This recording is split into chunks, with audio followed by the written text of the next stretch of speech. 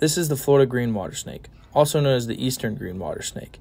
It's a non-venomous snake found in southeastern United States, primarily in Florida.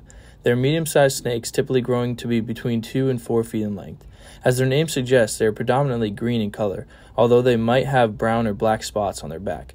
They are aquatic snakes found near edges of lakes, ponds, and other bodies of water. While they are not considered dangerous to humans, they may bite if provoked. Overall, the Florida green water snake is an interesting and unique species of snake found in the United States.